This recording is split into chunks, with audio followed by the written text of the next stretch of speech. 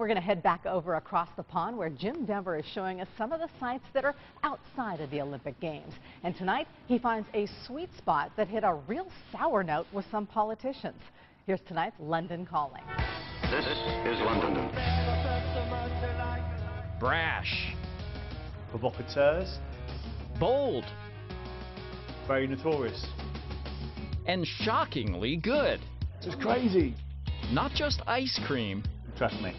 It's Icecreamist, London's most controversial lick. We're more Sid and Nancy than we are Ben and Jerry.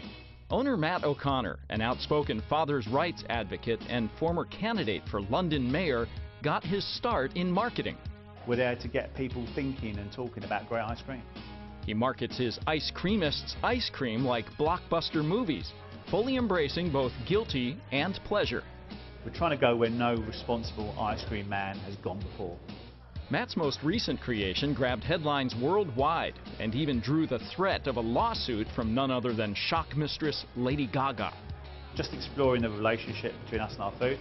Baby Goo Goo is ice cream made from actual human breast milk.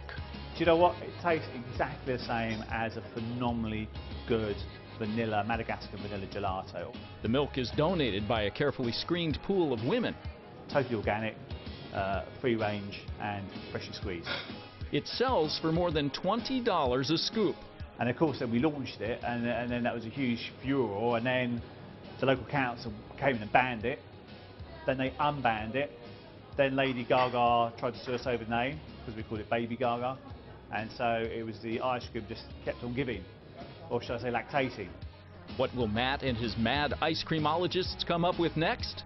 Whatever it is, you can be sure he'll find a way for you to hear about it. Ice creams, vice creams and other guilty pleasures.